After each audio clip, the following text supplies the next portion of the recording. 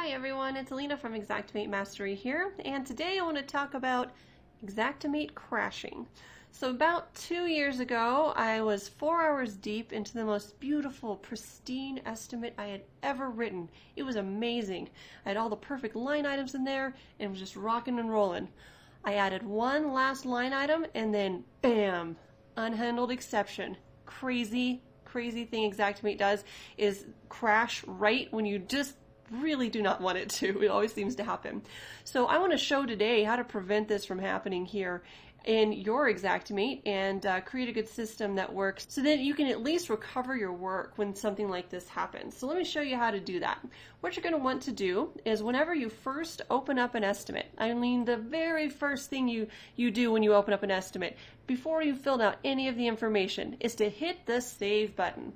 Now what the save button does is create a restore point in the program. So once you hit save, it tells the program, okay, we're going to start from here and start doing an auto save in the background. And you can set that up for every 2 minutes, 5 minutes, 10 minutes if you want. There's a preferences setting in the program. But today what I want to talk about is setting these restore points up so that you know where you can go back physically and restore the estimate from that specific restore point. So what I mean by that is usually after I fill out the claim info, get my parameters all filled out, I'll hit save. And then when I perform my sketch, if you sketch, I usually finish my sketch and then hit save because a sketch uses a large portion of your processor, and so Xactimate sometimes may crash, during this process. So you might even want to save as you go along as you're building your roof or your interior.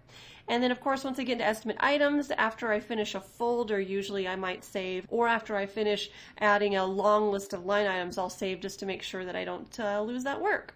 So let me show you where the save restore points actually show up.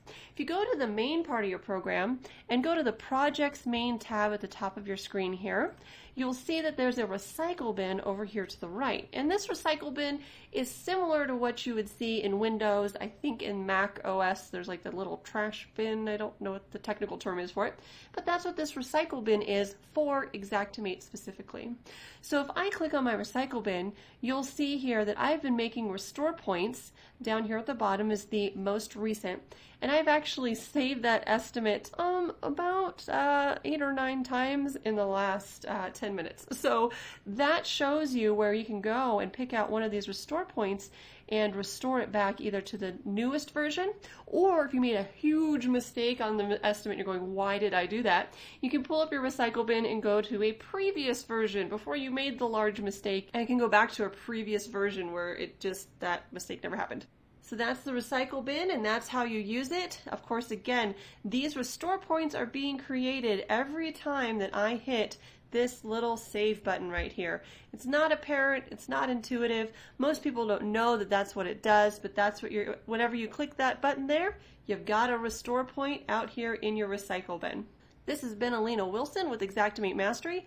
If you like this topic, please like the video. Also, if you click subscribe below, we release weekly tech tips to keep you current in Xactimate. For more information on Xactimate Mastery, be sure to visit xm8mastery.com. Hope you guys have a great, successful week in your business, and we'll see you next week.